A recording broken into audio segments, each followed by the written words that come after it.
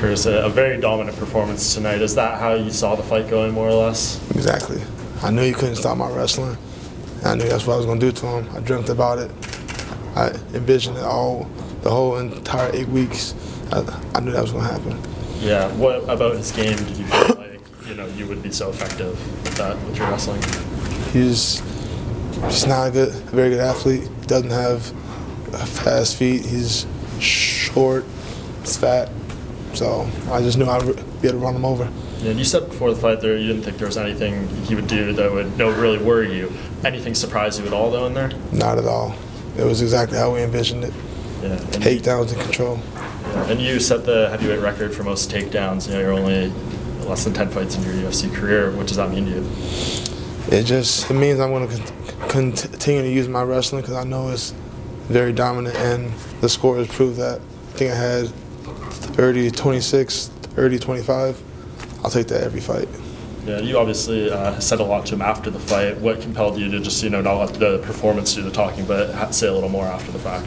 I mean, he disrespected my father, and that's really, I was all good until then, but when he disrespected my father, I held on to that. Then it became personal? Yes. Yeah. And did that affect your performance at all? Or No. Because had it affected my performance, I probably wouldn't have wrestled. I probably would have went in there and been stupid and trying to swing and knock him out. I just wanted to win. You feel like you've got that kind of advantage with your wrestling. Is it hard to stay patient and wait for the takedown, or? Nope, I don't. I know as soon as I get it, game over. So if it happens 2 minutes into the fight, 4 minutes into the fight, 6 minutes into the fight, once I get it, it's attrition. It starts to wear you down. I know that. I believe in that. What's your biggest takeaway from this fight? My wrestling is very dominant. When you're in, I know you've said in the past you're always going to stick to your wrestling, and you're not going to get sucked into that thing where you maybe go out there and start striking when you shouldn't be and stuff. But you do hear the crowd getting a little restless at times. Does that affect you at all? Not at all, because I have a daughter. I have to feed her. I need that win bonus. I'm gonna get it how I have to get it. Do you think that's going to impact maybe future opportunities, though? Like, we know what the fans want, the UFC wants. They want excitement, they want finishes, stuff like that. I could beat my way through the division. As long as I'm getting win bonuses, it's fine with me. It sounded like you had a couple names in mind for your next fight. You want to just, say Junior, Stipe, Derek Lewis, basically anyone ranked above me. I don't want another Derek. I don't want another Justin Willis. I want higher than me. That's who I want. How quickly are you looking to get back in? We'll see how the foot feels. I really don't have no demands. I don't have no plans.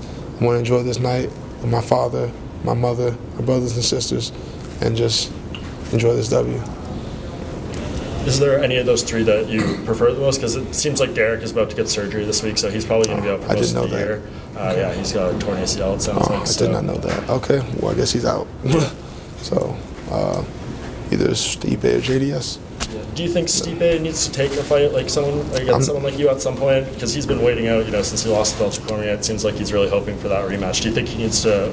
How much the division has changed? Francis is winning, you're winning, JDS is winning. Do you think he needs to get in there and fight so he doesn't kind of get forgotten at this point? Stipe is a grown man. He has a family, so he knows what he has to do to provide for his family. I'm not going to tell him what he needs to do. I respect him, and I guess I respect his camp and whatever they're planning. If he does choose to get back in there, I'd be honored if I was one of those guys. At what point in the fight did you hurt your foot? I don't remember. One of the last inside leg kicks I threw, he turned his knee inside and checked it. I caught the top of his knee. So. What did you say to him after the fight? A lot of disrespectful stuff I don't want to repeat. How do you plan on celebrating here in Nashville? Beer with the family. That's good. Thank you, sir. Congratulations.